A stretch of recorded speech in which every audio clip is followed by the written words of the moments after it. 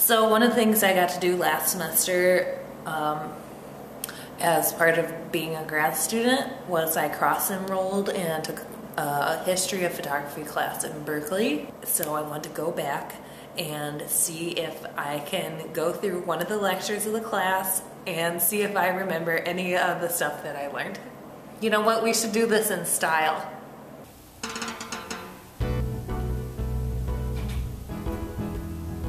Okay, so I'm just gonna roll through some of these and tell you what I remember. But probably if you studied photography before, you know that Daguerre was like the big head honcho who really got his name out there as the inventor of photography, because he made the daguerreotype, which are those little ones that probably have a picture of a daguerreotype in here. So that's a daguerreotype, and you got the sweet frame and the creepy looking people from oldie times. That's a fucking dead baby. Then people started trying to make photography like painting. They kind of always were trying to do that to make it like more credible as an art, you know, as a way of making art. So they would like take all these photographs, cut them out, put them together as kind of like a historical painting. But this guy, Reglander, would get like poor women to come pose for him, and then Baudelaire was like, oh, this is some bullshit. All these poor people, butchers and maidens, and it's like idolatry, and everybody just wants to look at portraits of themselves and their dead babies, and it's like the ruin of society. These guys were the communards who did this thing in France where they were kind of getting together to overthrow the government, because the government, you know, it was like the same deal as the French Revolution. The government was super rich, all the people were poor as fuck, and so the people were like coming out to try and rebel against the government. But they posed for these photographs as like a fuck you, look, we're strong and good, and we're making barricades in the middle of the streets. But the problem was they took these pictures to like show how fucking intense they were and militarized and ready to fucking fight. But then these pictures were used by the government to find them and kill a lot of them. And then also they used photography to like catalog the dead after they had been, you know, executed. Oh, this was a crazy motherfucker. This is a Countess de Castiglione, and she just took all these fucking pictures of herself in different costumes. She's like the Cindy Sherman of the 19th century. These are pictures of just her legs over here. And then these are pictures of dancers' legs that if you went to like the ballet or whatever, you could get one of these cards, and if you were a rich man, then you could go and like pick out one of these dancers and basically have sex with them. Because like dancers and actresses and prostitutes are all kind of clumped in together like this working class, sexually available woman. A lot of shit with feet.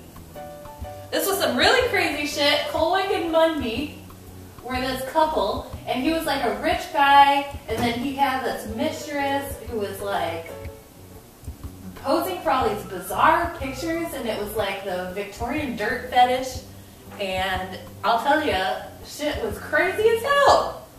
You should read all about this. This is like a whole nother, you could get into this for hours and hours. Like dirt fetish, work fetish, she was like really into her showing her muscles. There was this big controversy where nobody knew if horses ever had all their feet off the ground when they were running. Okay, so popping into the 20th century, kind of jumping around time to time, but this is Virginia Shaw, I think, and she was the first woman to win the Pulitzer Prize for photography, and this was taken on a Brownie camera, which was the first, Kodak's first camera, which came out like 1900 or some shit, that was just available like commercially to like the general public. So this is like the first picture of like modernist photography, because he wasn't really thinking about things in terms of like, oh, here's a person, here's a ladder, here's a thingy. He was more thinking about shapes, so like circles and the circles on the tops of the people's hats, and kind of abstracting how he was thinking about taking pictures. So you see a lot of like sad looking people. And then also Louis Hine was doing all this stuff about children's labor rights, because back then they would just fucking throw kids into like fucking meat grinders and get all their tiny limbs cut off. Okay, then you got the Berlin Dada, who are fucking awesome. And this is Hannah Hoke, and she was like bisexual, and, like fucking chicks making collages. And then you got John Hartfield, who's like trying to overthrow Hitler through his awesome propaganda photo montage. Okay, so Edward Weston was one of those guys taking pictures of all the like poor, sad farmers in the Depression, and then he went to Mexico because they were like having this like big like art explosion in Mexico, and he was hanging out with Tina Modotti, who was from Italy, who also went down to Mexico with him, but she was kind of like, fuck you, taking naked pictures of me, that's not all I'm about. So then she became a communist and started taking pictures of all like the communist demonstrators in Mexico that were like fucking getting really intense. And then this Mexican photographer, Manuel Alvarez Bravo, was starting kind of to get into like almost surrealism of these kind of really bizarre pictures that were kind of everyday life, but also kind of off. And this was a striking worker who was assassinated. But when people talk about this, they talk about it being kind of like surrealist, because it's kind of like he's asleep, but he's definitely dead, and that's kind of fucked up. And then Henry Cartier-Bresson was in like the French Foreign Legion, or whatever, the French army during World War II, and got put into a prisoner of war camp, and like before they got him, he buried his 35mm Leica camera, and then as soon as he got out, he got the camera out and then took some of these pictures of like the kind of, you know, the people, the Nazis getting their comeuppance from all the people that they fucked over. Then there was this awesome photographer, Roy de Carava, and he took all these photographs of people in Harlem.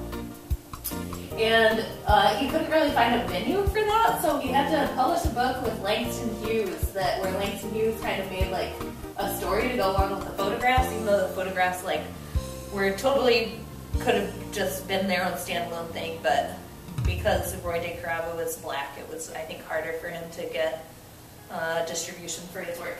And then Deanne Arbus, you know her shit.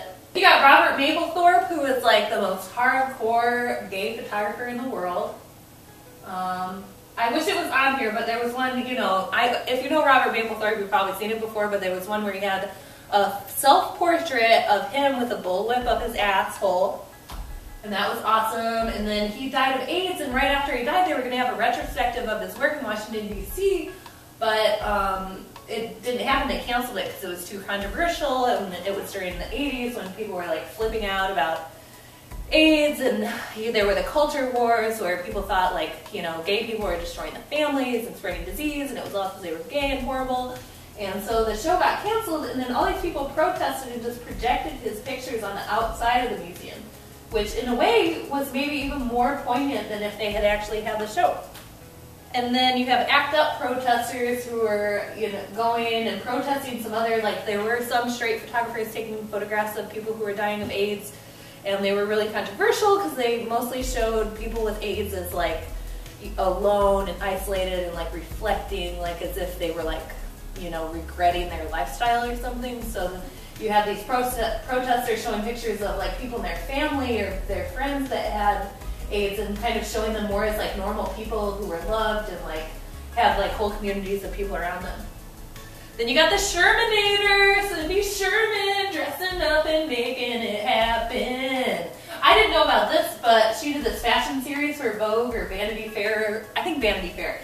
And they gave her all these like really expensive fucking clothes to like pose in and shit, and then she made herself ugly as fuck and weird as fuck, and they still put them in the fucking magazine. Then there was this Japanese artist, Yasumasa Morimura, who redid some Cindy Sherman pictures and some like pictures from art history, and he's like, you know, and I think he manipulates these with Photoshop and stuff, but they're still pretty badass. And then there were all these photographs of 9/11 that were really intense by different photojournalists, and it was kind of like, you know, is this more disturbing than this, even though this isn't actually showing what's going on, it's just showing people's reactions. A lot of things we could say about that. And I also didn't know that from 1991 to 2009, the U.S. government didn't allow photographers to take pictures of soldiers' coffins. It was like totally forbidden. And then I guess just a few years ago, the Obama administration let that happen, but I think that's crazy as fuck. I mean, obviously, duh, they're always like fucking with the information we're allowed to have, but that just seems like such an overt, crazy bullshit. And then there were all the pictures from Abu Ghraib, which were really fucking disturbing as shit, always. And then there was an artist who took out all the prisoners from the Abu Ghraib photo, and then it's kind of like, what are we not seeing? And it kind of draws more attention to the, like, the frame and, like, you know, what are we not seeing in this picture, and then what are we not seeing in the original? You know, maybe this sparked your interest. And if you want to have some readings, I have about 8 trillion readings. I'm not fucking shitting you. I have like 2 dictionary-sized binders full of readings if you want to read about stuff, or if you want to chat about photography or art. I did not do justice to any of it, but I had fun talking about it and pretending to be something. So, thank you. Let's point the laser.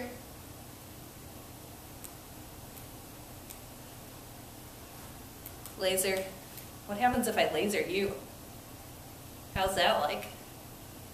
Okay, thank you.